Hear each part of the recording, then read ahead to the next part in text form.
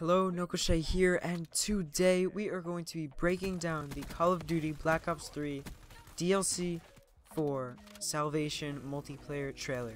Now, when I saw this trailer, I was super hyped to get these maps, so I hope you enjoy this breakdown, and let's get right into it.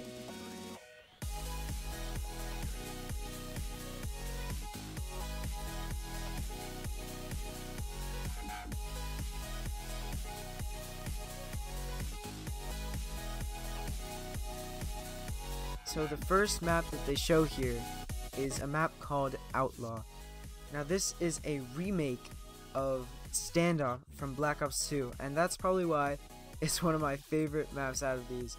I think it's probably my favorite out of all of them, to be honest.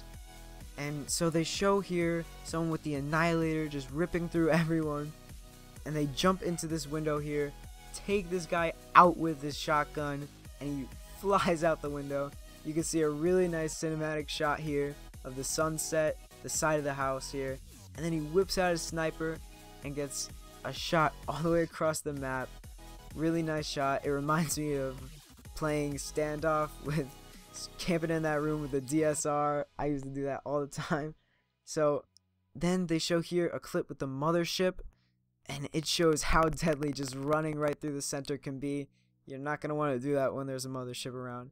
So the next map here is Citadel.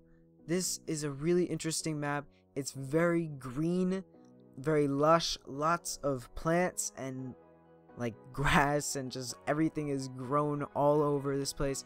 It seems to take place in some sort of old ruins of a castle or dungeon type thing. And you just see here someone with the Sparrow just boosting over these rocks, taking this guy out, slamming him against the wall. And there's also this inside place that you see someone running through with the Fury song, takes this guy out, and then he jumps over this balcony here from this very high tower, and you can see below him there's a water feature, so there is going to be underwater parts of this map, which is pretty cool. We haven't seen too many of those lately. The next map here is Micro, and this is a very interesting concept. It's basically that you are pretty much the size of an ant, and you're running around this feast here of just a bunch of different foods. It seems a lot of like desserts and sodas and stuff, and it's really funny to look at. You're like super small, and it seems like a very small map as well. You can fall into this little head glitch type thing here. Now it shows the flamethrower here with a purifier just going in. Shows some uplink gameplay. There's this big sphere in the middle that you can run circles around. This guy's taking out people with the tomahawk, and it shows this overview of the map here, just looking really cool. It looks really funny. It seems like a very small map as well. Now this next map seems awesome. It's huge. It's called Rupture, and it pans in here to a sniper in this huge tower in the middle of the map, and he's just taking guys out. You see him crank back that bolt, and he's just taking people out. But when there's a huge tower, someone's gonna spot him, and he gets taken out with this rocket launcher. So you gotta be careful there.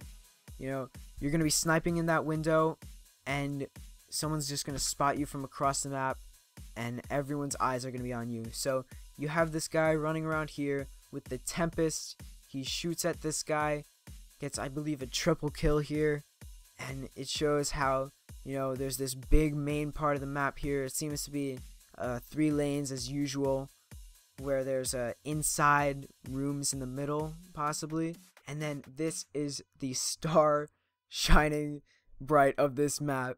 This is crazy. It's this walker tank type thing, this crazy machine that you could just run around with, shoot missiles, and just completely obliterate your enemies. Seems super fun to use, and I'm very excited to be using this. Now you see this guy take him out with a rocket launcher. I'm not sure how much health he's gonna have, but it seems really fun.